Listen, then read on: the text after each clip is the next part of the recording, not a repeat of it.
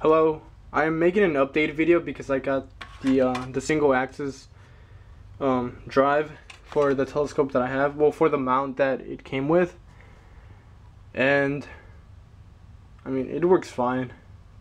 I wouldn't really recommend it. If you're gonna buy it, I would recommend you buying it, like, buy it used. Don't buy it new. I bought it used for 58 bucks.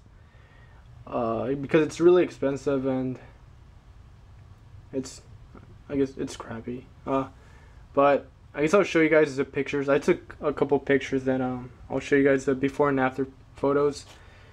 So before I edit them and after I edit them. The longest shot that I actually took with the mount, with the motor drive, was 173 seconds. I'll show you guys right here. 173. And it's, as you guys can see, it's all blown out. So it's all, I edit the photo and everything, so you guys will see. And my second longest was 84 seconds. And that's of the Andromeda galaxy. Oh, so yeah. I'll show you guys the photos. So I guess in conclusion, if you're a beginner like me, I recommend it. Get it used.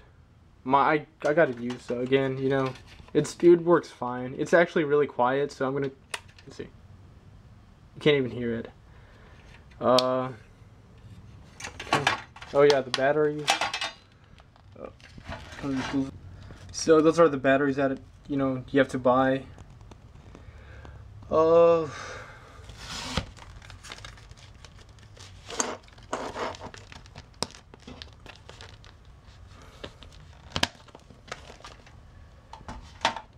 Anything else?